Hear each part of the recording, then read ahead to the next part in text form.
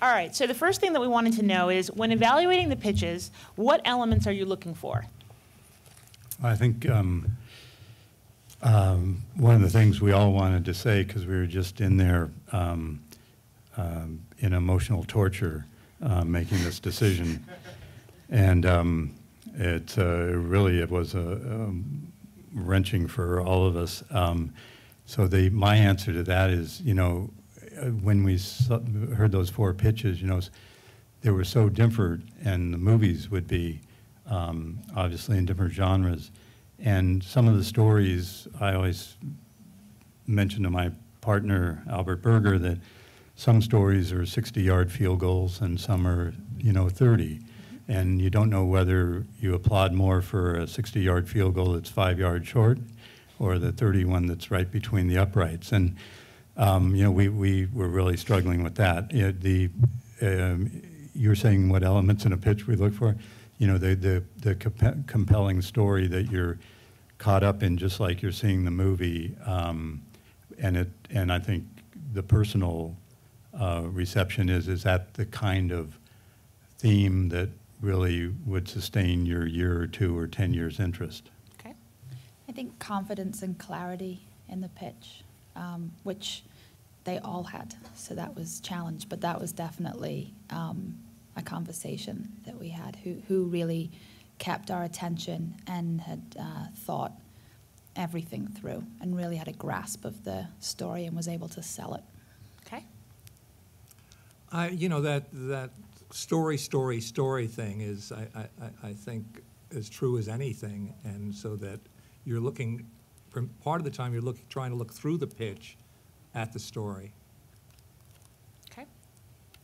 And then, in terms of the pitches that we just heard, what creative or commercial aspects really stood out for you the most?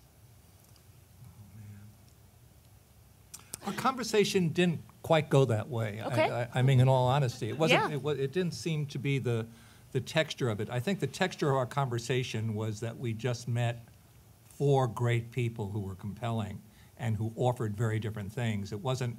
We didn't talk about a standard like this, then who met that and who didn't. Okay. I think each person we saw, which made it so tough for us, created their own standard. I mean, I think everybody here knows it.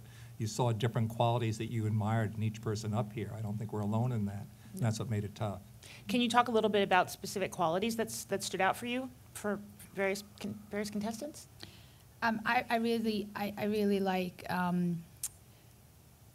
Glenn's use of humor and the fact that his pitch is a humorous pitch. I thought that that's a great way to pitch a comedy, is to start it with humor and continue to be funny. And there was a real element of, like, sort of, he kind of really sold that. And Allison was very thoughtful in what is ultimately a very thoughtful story. And Allison made you see scenes. She made you absolutely visualize scenes that worked in your head, which I thought was terrific. And I feel like Julia had a real ballsiness to her, which sort of mirrors what that female protagonist is. Yep. And Nikki was complete clarity, and really was really great that she also personalized it with the science background, and that was really helpful as well. That she seemed expert on the subject her film was about was really impressive.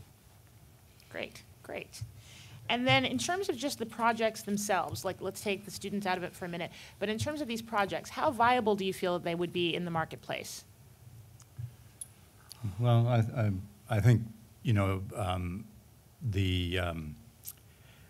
water adventure just seemed like, a movie that's a very mainstream, accessible, exciting movie. So that, and others seem like, the stories were complex and really riveting, but would need some kind of special handling to, break through beyond like an art film or a European film. But within the stories, there were incredible scenes. So you wanted to see the movie, but it's a much harder one to break through the marketplace. I was sort of really encouraged by Mr. Cool, just because I felt like out of the 3, it was probably the one that I really felt like that the options weren't just limited to the studio. And for me, I'm always, as an indie producer, I'm always looking at ways that you can make stuff outside the system, and even for $15 to $20 million, it's totally achievable in an independent way. And so I felt like that was a really viable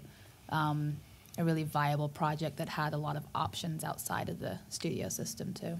Okay. You know, I had an agent tell me recently, you know, in terms of the marketplace, that it's getting to the point, this is somebody who's sort of influential, it's getting to the point where the studios are your court of last resort, because you can try and put together financing yourself first, and it's such an easier course to follow. So in some way, it's I think any set notion of what the marketplace is for the kind of films we heard about is changing as we speak. You know, so I think there's plenty of room. I hope there's plenty Actually, of room. I feel like Wise and Allison's script, I feel like actually those three you could all make independently without compromise. And I feel like there are a lot of companies now that are set up to make, they're cast driven and they're filmmaker driven, but they don't need to be at a studio, and you can still make them for a budget that isn't compromising the quality of the movie. I feel like the only one that's challenging in the independent world is Deep Flight. Right. 3D and all the rest of it makes it a little bit harder. It just also, I think probably the best version of the film is the epic, Yeah. large Jurassic Park underwater version of the film for me. Cool. And, you know, I mean, I couldn't have talent like the three of you up here without asking, do you have any advice that you would like to share to the producers who've competed tonight, and to all the producers who are out here in the audience hoping to get their shot at it next time around? Well, I would just say, you know, our debate, all four were great in their own way, and to some degree, the pitch presentation should match the genre a little bit. I personally, I feel like I'm here at a cat show, but I only have dogs. I mean, we don't pitch much. We don't take pitches out. And part of it, I think, and this is just personal, I just kind of like a straightforward presentation of the story in such a way that it might live in your mind, but it's not being acted out. And I think, you know, all four people, you know, had a nice approach to their genre. Okay. My advice is actually not about pitching. I think it would be about sort of producing this in the sense that I feel like where do you sort of go from here once you leave? And I think it's about figuring out who's in your world that can help you get your movie made. Like starting with the people that you've met, the people that you know, and you know, it's like, how do you take those next steps into realizing what it is that you want to do? And you know, I always say sort of start with who's in your circle, start with who's around you, to kind of like, whether it's, and again, like taking it in cold to production companies to bring on a larger producer to help with some of this stuff is tough, but it's like, okay, if you're looking for a producer, who do you know that can introduce you to somebody so that you have a bit more of an in to go pitch this to somebody that can help you get this project made, if that's what you feel like is the next step for the movie. Okay. I guess I think there's an element, there's a question and an element about to what extent you win your own support. To what extent you love it enough yourself to put everything on the line, and how much you say, okay, I'll change that, I'll change that, I'll change that. Not that it isn't, you know, I don't understand the reasons to do that, but I think 3 o'clock in the morning is easier if you have your own full support. Kind of goes back to passion, I think, too. Like, you have to really believe in what you're doing. Yeah. Yeah. All right. Well, thank you very much for your wisdom, guidance, and support this evening.